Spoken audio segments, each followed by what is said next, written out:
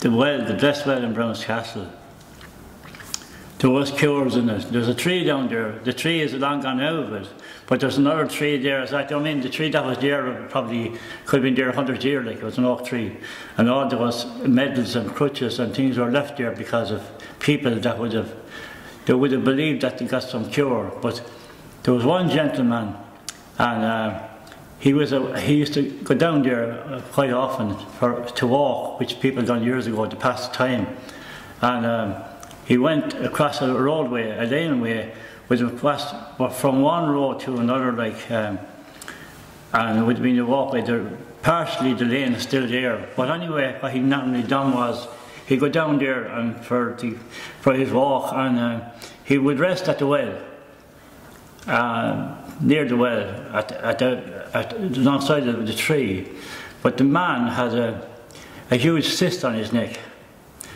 And apparently, from my father, which has passed away quite a long time ago, this is how I got the story, that he fell asleep, he went to sleep, and which he normally might do as well, like, you know, resting.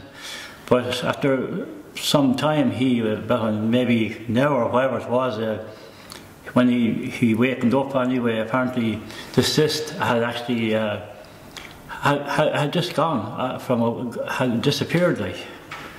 And this story, like, I believe it to be true. But the man actually, the cyst went, like, and the man's name actually is a man by the name of Johnny Adams was the name. And I remember the old cottage that was there, the ruins of the old cottage where he actually lived, like, you know. But that was a story, like, it was told, like, but my father, because he actually came from down that part, around that area, like, you know, and he would have known the man actually. Down in West Cork originally, when I was already in my teens, I was full of warts on my knees and my hands.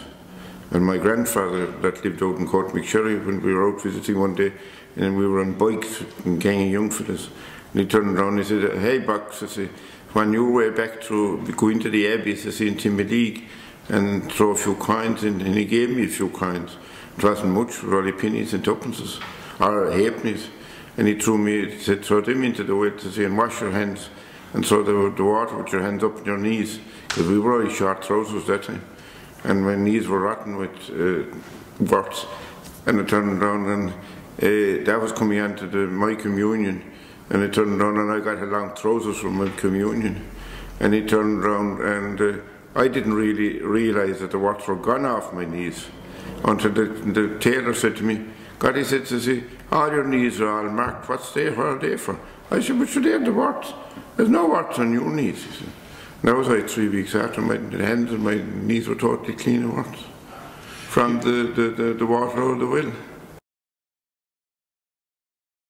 Well down below. Yeah. Should have the stone there, that if it is well known that if a person lies in it 3 times for the pain in their backs. The what you call them, the Simon's bed, and that's, I mean, that's going in history, like going back, and actually even to this present day or up to now as well. Every year they do have prayers down at that well down there, and the bed is just down a small bit. But the bed, people is believed that they did get cures, and even people used to just chip off a small little bit of rock, like, even if they had a toothache to chew, just to put a small little bit of rock in their mouth, small little flake, like, you know what I mean? And people actually chipped off bits of rock to bring with them, like, as a kind of, like, people go to different places, maybe around the country, or religious places, to pick up something, like, to bring it back with them, like, you know. They had a belief in those things, like, which like a respect as well, like, you know. But I mean, there 2 years ago, we had a person from the department down here at the resource centre, and he was a young chap, or a youngish chap, and he was walking kind of crooked, and I said to him, "You're back." "Oh," I said, "I've been to this and I've been to that, and they talk about operating on it now." And I said about the St. Mum's bed to him, and I know he went down to it, and he laid out on it. And he turned around and he didn't, the next day he rang me and he said he didn't feel that, but he thought there was something. I said, "You have to do it 3 times, you know." And he drove down from Dublin especially to do it twice, and he's perfect. that the well where we know what it is now, the well wasn't always there actually. It was actually near to the ruins of the old nunnery. And apparently when Cromwell's men actually came into the village at the time, they actually, what's the word? They done things in the well. They kind of, I think they washed their clothes in it. They done different things in it, or whatever it was anyway. But the well was actually moved from there down to where the well is at the moment, as it is now. Like the actual well, and I think there's a stone actually marking the well on the old ruins there. He mentioned the stone, and now he's very familiar because he owned the property, like you know, that property, that land. And then now when we're just talking about that as well, there were standing stones in the land around there which we were looking for. Apparently they were there when we didn't see it because we're looking in the wrong place and discovered that. But there was actually 3 of them actually. And there's 2 out in the big field. Yeah, they are just beside it, because we have to put, when we have the gymkhanas, we have to put tapes around. Yes, there is one there, right? And then the one in the field where the nunnery well is, there was one there, but actually still there, it was lying on the ground and we didn't see it. And then further down, the fields down next to the forestry below that, there's another one, but it wasn't very high. You know what I mean? It was more or less kind of a rock, like. And it's actually, I knew about it, but it just came back to me. But when he mentioned it about the 3 of those, what do you call them? They used to be standing, and that, but with cattle and things itching off them, they broke off. There's a part of it that, if you were on a horse or thing, or even that you are standing near when a horse would go by, is you'd hear a hollow sound. And his father said to me it was known, he said, that there's a tunnel from the castle in Taghmon across through that field, out with a tunnel further out the road. But there's no great proof of that, but we never want to go down that far. Yeah. But the hollow sound is definitely there. Also on that same field is right and on the entrance from the main road into the field. The wall between that and towards the bank is known to be the oldest wall around. That was the wall around, the part of the wall that was around the town in near Conboy. That's the only piece that's standing. And there's a curve on the wall, as you think it was only purposely made for going into the gate, but seemingly the old road just crossed down near it, and that was the entrance into the town. If you go back to antique furniture, there's what they call a rent table, and that normally is known. It's a circular table, and the man that was collecting the rent sat on one side, and the other people came in the other. And you push the drawer over, and they put the money into the drawer and handed it back, because the way the other fellow wouldn't know how much. Oh yes, yeah.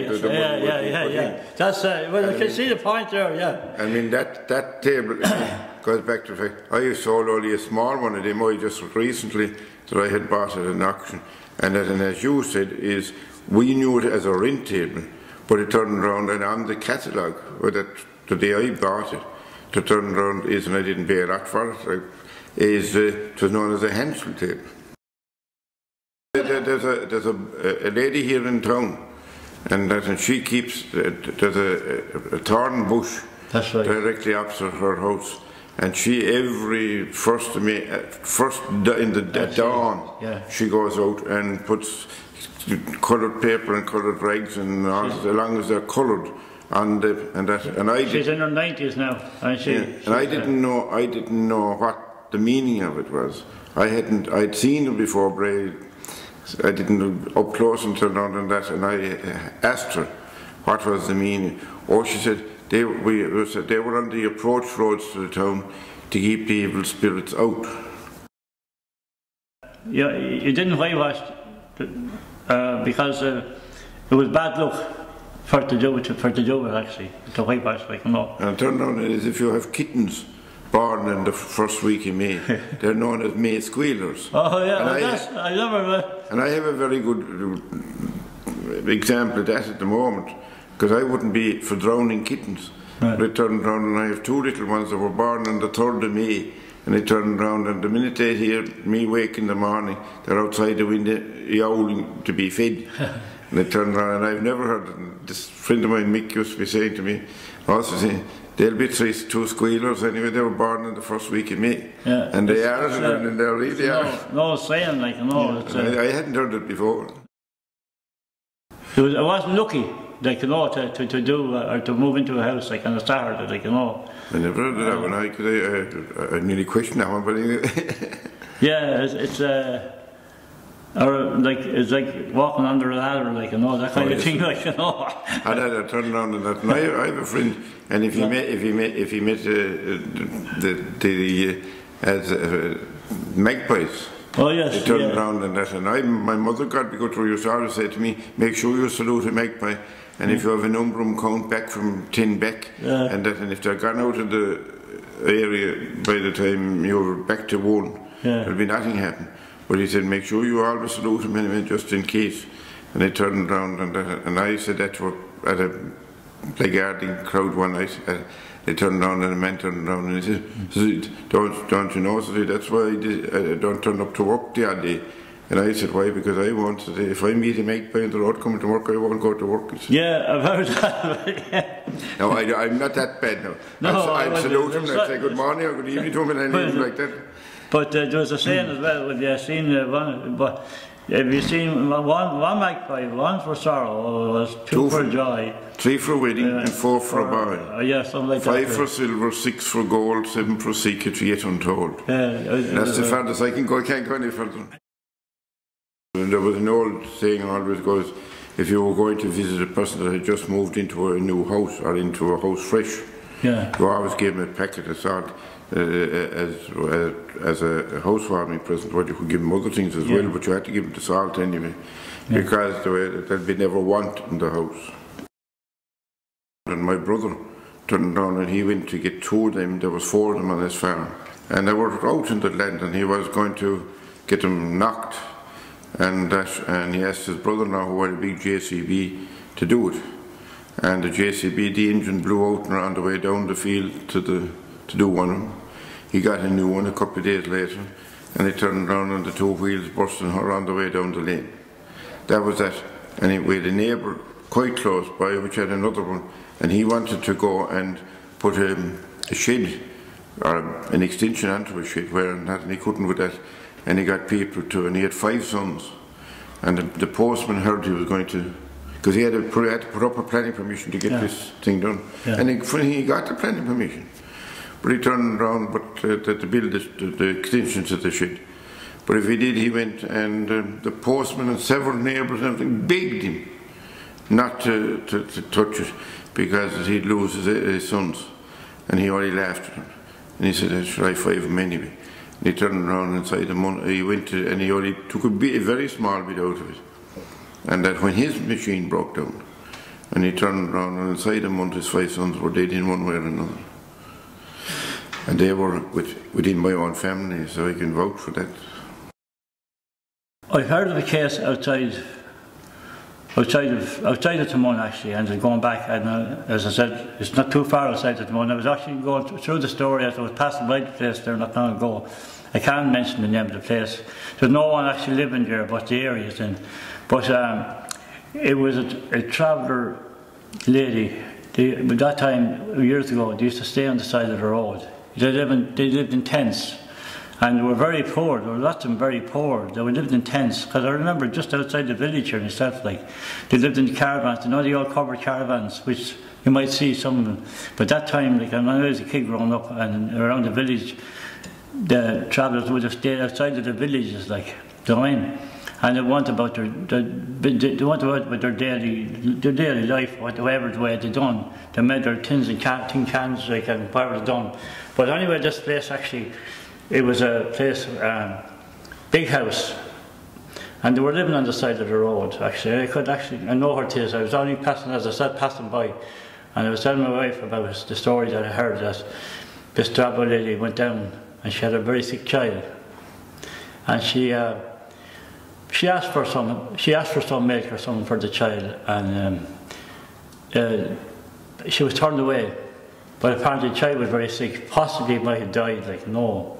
But she said anyway to the person that was in the house, she says, I think the way she put it was, she says, I see the day, she said, you'll never have children of your own. Like, do you know what I mean? That kind of, that's what she said. But apparently it turned out that they never had kids, they never had children of their own. Like, it was like, my wife said to me, was it like a curse, like, it was just you know what I mean? I suppose you couldn't take it up in different ways, like, you know what I mean? Like, but the way, when she was turned away, and her child was very sick, like, and but she was turned away, and she didn't give her any. But apparently the child died or something. Like, that happened just outside Clough-and-Gore. Yeah. They turned around, I know the family. They turned around, they said that she turned around and she said there would never be an heir born in the place for 5 generations. Yes, that's... the 6th generation is in it now, and there is no heir. But this... It's been handed down to nephews, down along and on, no families. But, yeah. My own grandfather and grandmother were saved by a horse not doing that. During the troubled times, they coming home from doing their shopping. Yeah. And they turned around, they came around the corner where there used to be a bridge. Yeah. And I turned around, and earlier in the day the bridge had been blown up. Yeah. And he turned around, and the horse reared up and wouldn't go around the corner. And my grandfather got out to lead him, and if he did, he came around the corner, and there he could see the bridge was gone. And he gave him a tap and a pat and turned him round on the road and went safely home. A lot longer journey, but they got home safely.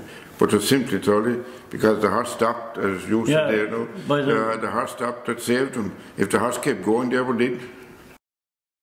Now, as I was told, the first Friday night of the month, if the 13th fell on a Friday, there was always seen a fire at the end of, and people sitting around it at the end of that lane. Yeah. I'm afraid I did the fool, not whether it was the fool or otherwise, but I went and I looked there on several Friday nights and I saw nothing. But as such, but I went down on the Saturday morning one night, or one weekend, and there was a sign of a fire on the ground. But then again, that in the corner of my own garden, I think I said about this before, that there's a line of mushrooms around in a ring, and I showed it to a person and they said, oh, that's a fairy ring, don't touch it. That like turned around, and my little dog would go out and he'd stand in the middle of the lawn and he'd start to bark at that corner.